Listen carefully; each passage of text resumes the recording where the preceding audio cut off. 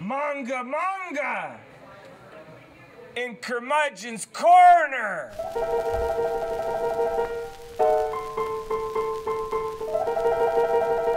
Time to play some shuffleboard at A-bars. Word has it that some of the viewer audience has misconstrued my opinions on manga and they're sore about it. Goseki Kojima, Go Nagai, Sanho Kim, and Osamu Tezuka are some of my favorite people. And manga for manga's sake is a beautiful thing.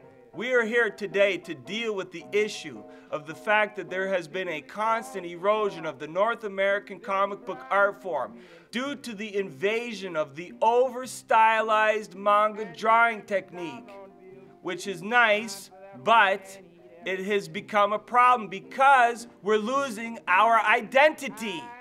So there I am. I received the mail as an innocent citizen of Windsor, Ontario. And what happens? I get an advertisement for scholastic toys and activities. Look at this nonsense. Do art manga? Whatever happened to regular cartooning? We gotta draw manga all of a sudden? Is this the future? So get this. Everyone's favorite friendly neighborhood web slingers published in Japan in a manga. Do you think they're drawing Ditko-esque in Japan? They're not drawing it Ramita-esque. They're not concerned with Kirby-esque.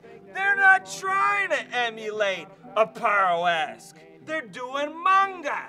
So if a cartoonist growing up in Japan will never draw as if he were Sal Buscema, then why would we want to draw manga in North America? Appreciate it. Don't drink that old corn liquor. Bet your bottom dollar she drinks that old canned heat.